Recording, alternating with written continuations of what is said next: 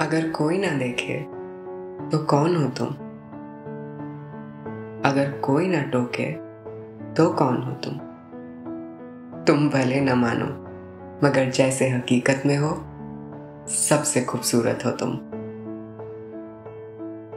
Representing Delhi, जो शहर नहीं महफिल है, I am 𝐂𝐻𝐿 Verma, the youngest contestant in the history of MissTransQueenIndia, having a turbulent childhood and being subject to many years of bullying took its toll on me. I remember looking in the mirror and barely recognizing the broken down and hollow version of myself that was left from living an inauthentic life for so many years. And then, with the last bit of fleeting hope and courage that I had left within me, I took perhaps the greatest risk that I have ever taken. And that was to be seen as I truly am.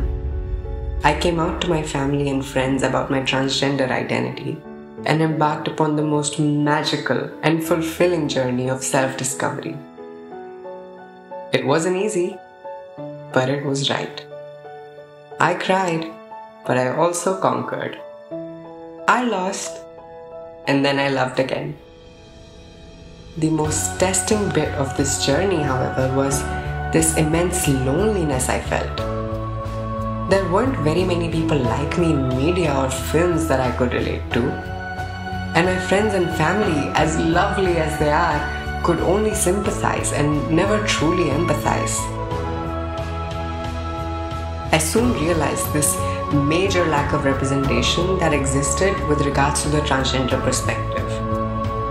This lack of representation is what fueled me to talk about my journey publicly.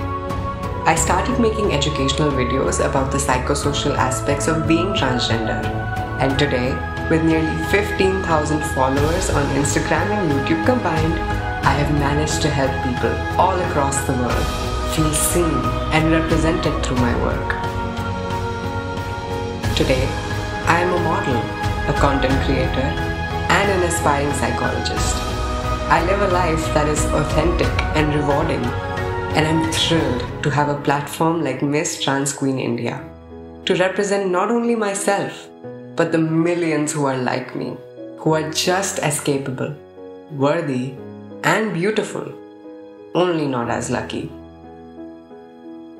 It is my greatest honor to be a voice for those whose fates have been bound to the red lights, whose destinies have been locked away in brothels, and hopefully do my bit of creating a world where transgender people living respectable lives is the standard and not a sensation.